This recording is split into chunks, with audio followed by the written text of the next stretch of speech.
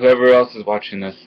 We're going to be going over blues licks in this video of a minor pentatonic origin today, and exploring a little bit of chromaticism, which can add to speed and interesting colors within the pentatonic, so it doesn't sound too monotonous.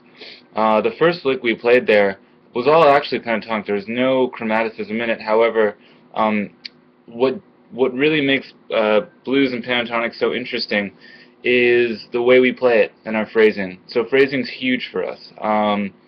And a lot of times with blues especially, less is more. B.B. King shows us that, Albert King shows us that, and a slew of other ones also exemplify simplicity as the most elegant form with blues. So let's break this first one down, and then we'll go to the second one and we'll do the same. So we're going to be starting up really high in the fourth position of pentatonic, which from low E to high E is 12-15, 12-15, 12-14, 12-14, 13-15, 12-15.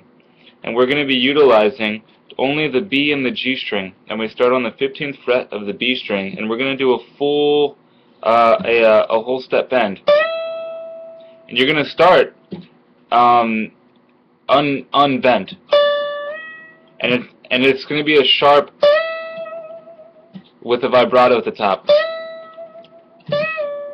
and then you're going to come back down, and you're going to pick all the notes just to articulate them and assert each note as that being the one that you're playing, and the central point of focus. However, it's good to be able to bend in and out of notes to give it more character. So even as I left that second to last note, I bent up into it, so it was leading up into another note. So the notes are, we're going to be starting on D, which is 15th fret, and we're going to bend up to E, which is a whole step. And then you're going to bend sharply back down and land with a pick on D again. So it's 15, full bend up to 17, back to 15, and then we're going to go to C, which is 13th fret. And you're going to give it a little bit of whiskey, I call it, which is just a little bend, like a quarter step.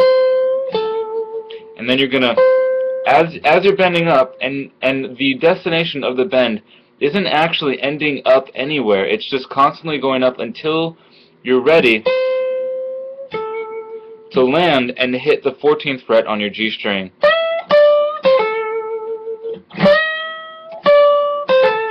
Now, a crucial thing with this is because it's only pentatonic notes,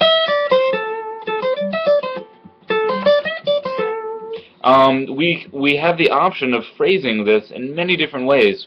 I really suggest experimenting not just with speed, but with the opposite of speed, and really trying to hit the note that can soar over all of the progression.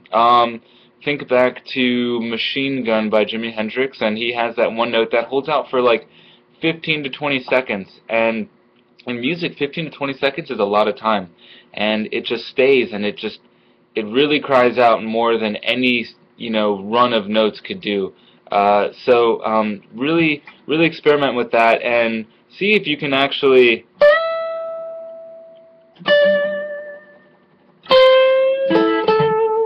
and just really get the most out of each note, and even try rhythmically hitting them.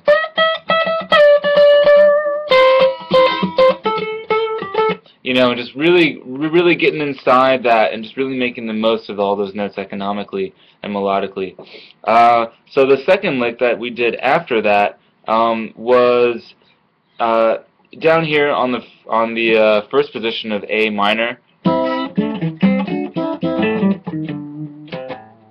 So for people who are just watching this, just getting into blues and guitar playing, the first pentatonic position is 5. In the key of A, it's 5-8, 5-7, 5-7, 5-7, 5-8, 5-8. And what we're going to be doing is we're going to be putting a little bit of chromaticism into this one, and that's going to be done using our sharp 4 or flat 5, which is the diminished tone. in the in the key of A for us. So the lick starts off with a little bit of a pentatonic run, just going up, and our chromaticism comes right here. And the notes are, we have C, D, D sharp, E. And then we come back down them. And I really suggest doing this both picking and hammer-on pull-off style, just so you can get the different effects. You can get legato, or you can get really staccato with it. Or they have really different sounds, and both have really useful applications. When you're designing your own amalgamation of styles to build your own, really consider that, and really try not to lose sight of either one of those. So again, we have 5, 7, 8 on the G string, and then we land on 5 on the B string, and then we come directly down, not double hitting the fifth fret on the B string.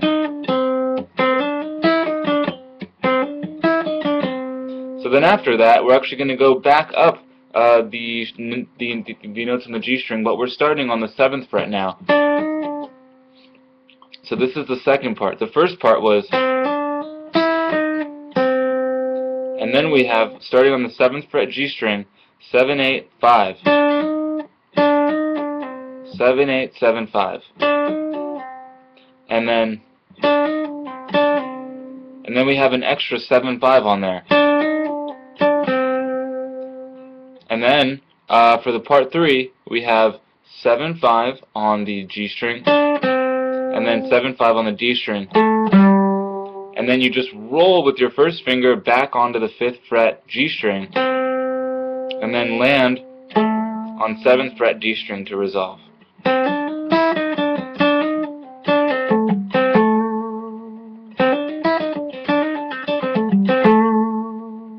So the first part, 5, 7, 8, 5, 7, 8, 5, 7, 8, 5, 8, 7, 5. That's the first part. And then the second part is 7, 8, 7, 5. And then the third part is, so 7, 5, G, 7, 5, D, roll back over to 5 on G, and land on 7, D. So all together,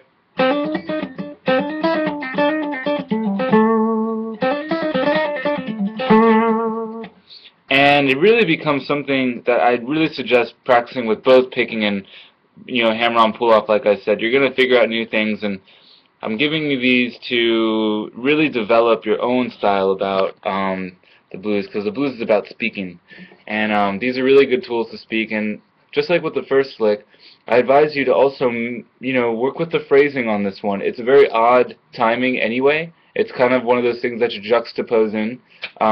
So like if we're going from the 1 to the 5 at the end of a 12 bar,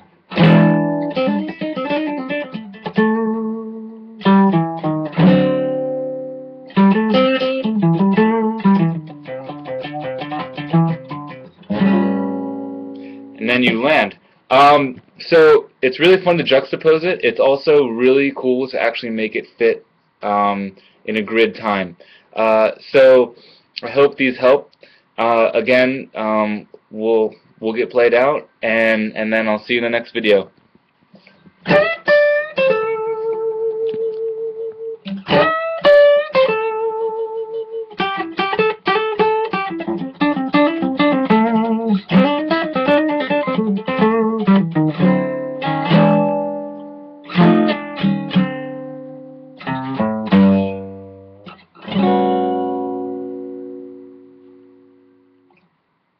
I hope everyone has a great day. Thanks for watching.